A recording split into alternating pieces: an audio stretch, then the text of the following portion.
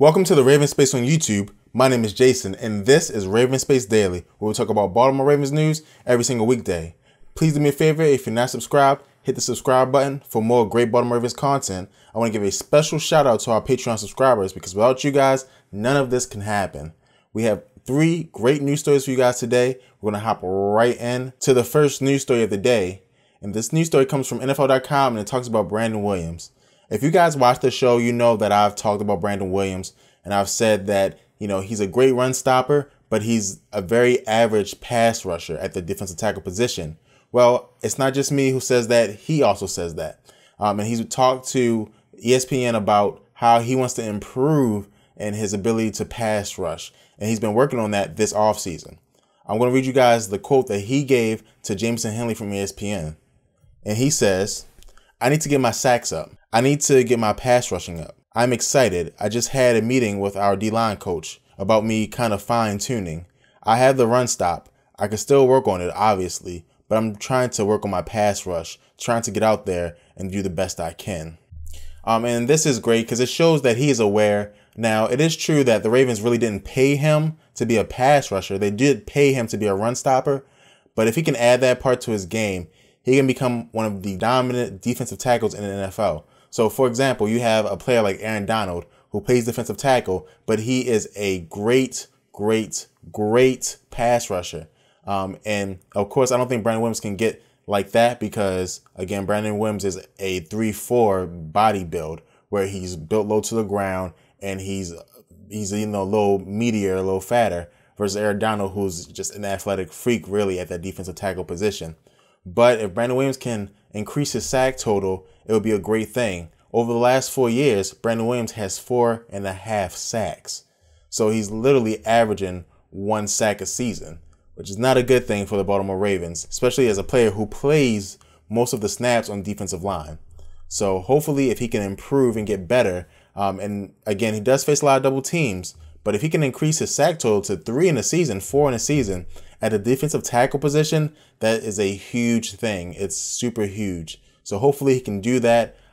Expecting him to get better. We'll see. Let me know if you guys think he can get better in the comments below. I think he's a great run stopper, but he has one final piece to add if he wants to become one of the top defensive tackles in the NFL on a consistent basis. And we're going to move on to the next story. And the next story is a little critical of the Ravens. I know you guys sometimes think I'm a little too critical, but it's not me. I'm just telling you guys the facts. And here it talks about the Ravens using 10% of their 2017 cap space on players that are no longer with the team. I'm going to give you guys an example. Eugene Monroe, who used to be a left tackle for the Baltimore Ravens, was a great left tackle in his prime, but he fell off toward the end of his career with the Ravens.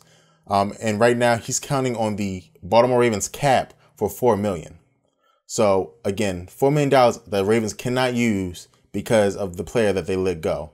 Right now, the Ravens are using 10%, which is the second most in the league. The only team with more is the LA Chargers.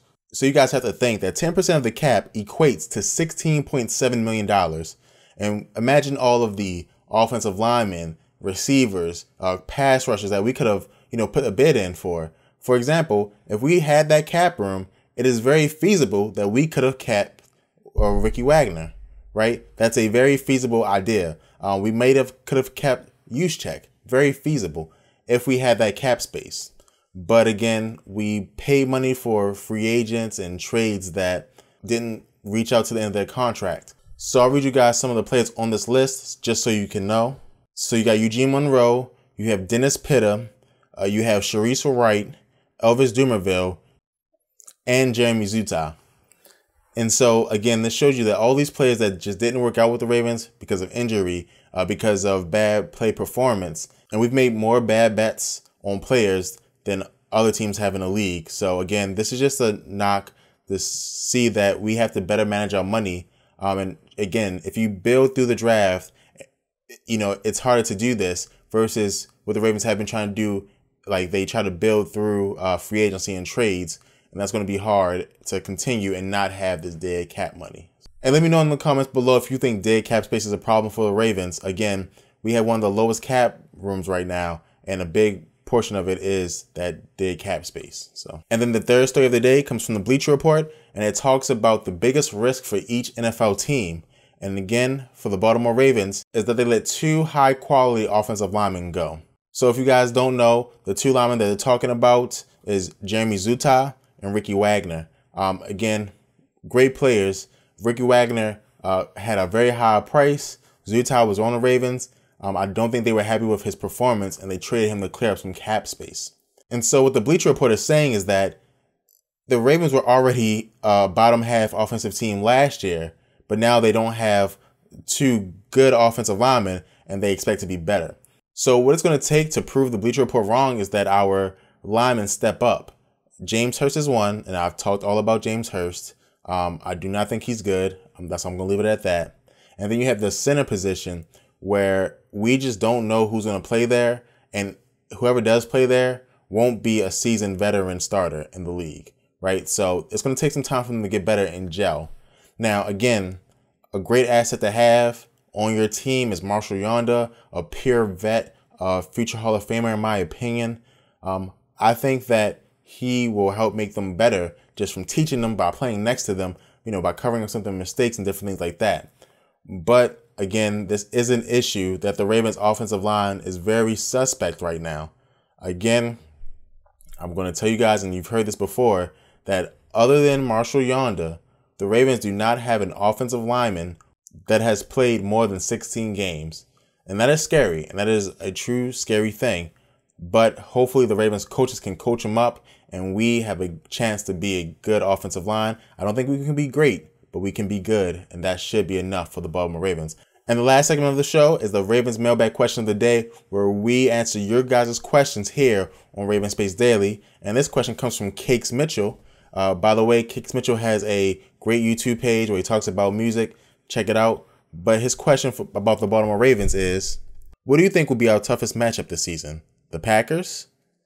Thank you so much for your question, Cakes. And again, shout out to Cakes. He is a Patreon member. So, shout out to him. Your name will be in gold. And my answer to this question is the Oakland Raiders game we have week 5.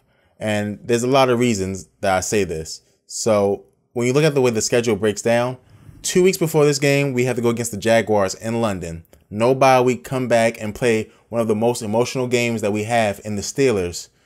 And then after that game, we have to go to the West Coast and play the Raiders.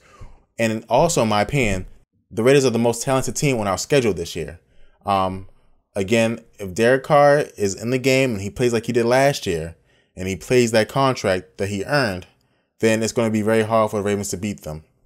Again, it is very arguable that the Raiders were the second best team in the AFC until Derek Carr got injured. In my opinion, they are the only team last year that could have gave the Patriots a run for their money. And again, if they're healthy and they're all, going and shooting, then it's going to be very difficult to stop them. I think they're a great offensive team led by a great quarterback. And I think they have one great defensive player that can change a game. In my opinion, that's going to be the hardest game on our schedule.